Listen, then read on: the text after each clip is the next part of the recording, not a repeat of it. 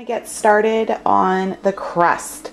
So this recipe, if you want to make it into a pie, just cut the recipe in half, and I'll put the ingredients below and you can cut it in half. I'm going to a party, so I'm going to do it in a nice foil tin, so I'm doubling the recipe. So you can make this into squares or a pie. So first thing you're going to do is preheat your oven. I'm doing 375 because my oven is a cool oven. Otherwise, do it at 350. It's going to melt now a half a cup of butter, and once that's melted, ouch, smushy. Sorry, my cat's playing with me. 2 cups of graham wafer crumbs, 2 tablespoons of sugar, and we're just going to cut it all together with one of these pastry cutters, and then pat it into the pan, whatever kind of pan you're using. Then you're going to bake it for 5 to 8 minutes until it's golden brown, and then let it cool completely. So the next thing we need to prepare in advance is our Jello pudding center. So you're going to take 6 cups of milk and put it into a good sized saucepan. Then I have here 6 serving packages of this pudding. So this one's banana cream, and this one is vanilla. I'm going to put them together so it's not overpowering with banana. And just bring it to a boil on the stove. Now you're going to let the pudding cool for 5 to 10 minutes on the stove, like pulled off the hot burner, and then you're just going to stir it from time to time to help it cool a little more evenly. So we have now our crust cooling completely. It's still quite warm. And our pudding, we're going to cover with some Saran Wrap and put in the fridge, and then just continue to periodically stir it to keep to get it to cool faster, to keep it cooling evenly.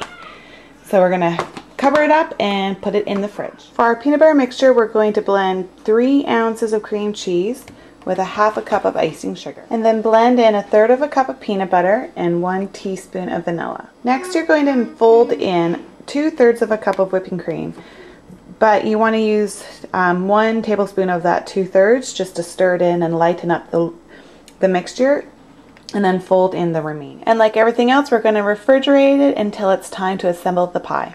The final preparation that we need to do is make some chocolate shaving curls. So I just take my baker's chocolate, and I use rather a sharp knife or a potato peeler and shave them off, trying to make nice curls, and I just keep them in a small cup. We will garnish the pie right before we serve it. Okay, so I'm going to keep this in the fridge with everything else and take it out just before I'm ready to garnish, because it's summer and with the shavings being so thin, I don't want them to melt. So I'll just keep them in there for now and bring them out about 5 to 10 minutes before I'm ready. Alright, it's time to assemble. So it's going to take about 4 large bananas. You're going to cut them into quarters, then brush them with some fresh lemon juice or some, one in a container. You're going to brush them so that they don't brown, and then start to lay them in your pan. Next, we're going to add our cooled fudge sauce. So you can see the bananas are laid out with a little bit of space in between, and the fudge sauce will get nicely laid down in between to hold everything together, and it'll help incorporate the rest of the pie to be nice and level. And there's the chocolate, and now we're going to put on top our cream cheese peanut butter mixture. As you can see, it's just a thin layer because both peanut butter and cream cheese are quite strong flavors, and you don't want it to overpower the pie. So the next layer is our banana cream pudding. And last but not least, we're going to top it all off with some Cool Whip. And here it is, all done. So you're just going to put it back in the fridge now and take it out when you're ready to serve. Okay, so I took a piece out a little too early, and you can see the pudding collapsed. And so I let it sit for another hour, and you can see all the yummy layers there. And this is the way the cake looks, or the pie looks, with some chocolate on top. Now, it is scrumptious. It does not photograph well, so I apologize, because it still does, like, it collapses a little bit, like it stays up, but all the different layers kind of get smothered together, so it doesn't photograph well. But let me tell you, I gave my husband a bite, and he came back for 5 more. I'm not kidding.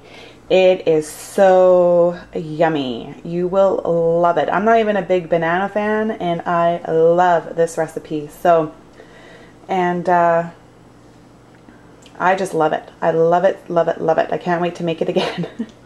I hope you like it as much as I do.